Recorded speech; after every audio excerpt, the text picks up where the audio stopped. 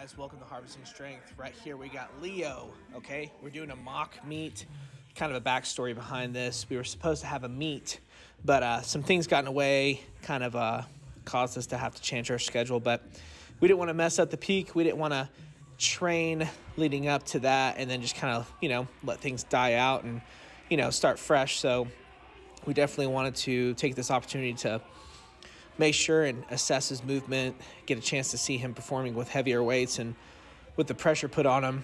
And it also helped to kind of make sure that programming up to Nationals, which is going to be here June 4th, we are very aware of, things about his performance to make sure we do proper exercise selection and get things right on point. So 8 weeks is a short time, so we got to make sure we make the most of it. But right here, we're watching Leo unrack 495. I think he did a great job with his squats today, and one thing you'll notice is right here, he likes to kind of almost free fall, and although it's kind of scary, it does change when the weights get a little bit heavier. And one thing I noticed is when Leo performs the squat, he does have this little internal knee shift and causes him to displace the weight differently on his hips and just, really puts him in a situation where he could be more successful. So we really want to target those hip abductors and, try to do some things to, put him in a better advantage. And one of the things we talked about was his foot placement. He likes to squat narrow. I'm totally cool with that. I think, there's, some various rigor to narrow versus wider squatting. But as you can tell, he does a very good job with the squat. And although it does seem like the squat lasts a short amount of time, he does a great job, staying with it and promoting that biomechanical advantage, having the right frame for being a squatter. But right here when the weights get heavy, you'll see those knees start to buckle inward, and that was something he had an issue with before.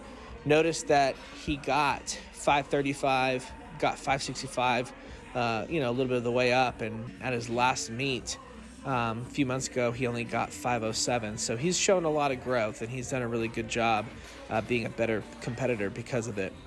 So right here, we're warming up for the bench press. Again, I do think he has a great structure and a great frame to not just promote the squat, but the bench and deadlift as well. And, it continues to show in his performance.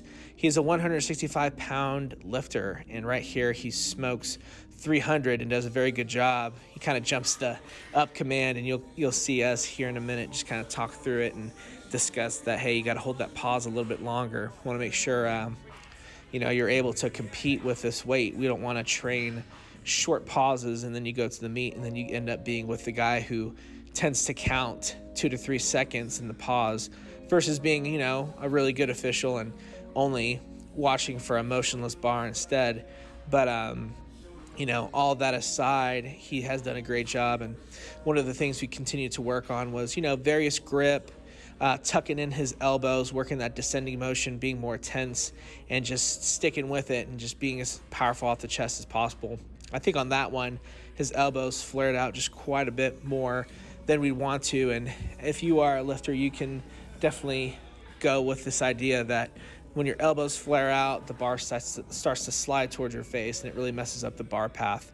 So again, that puts us in a position to where we can't be successful, but we're going to get better. And he kind of let me know near the end of the lifting session today that he had a long day at work. He actually does lumber work, so you can kind of see based off his his little farmer's tan that he does put in the hard work. And understand too that with that physical type of labor, it's really going to be a tough thing to rebound on these movements, having previously exhausted the body throughout the week from being involved in work.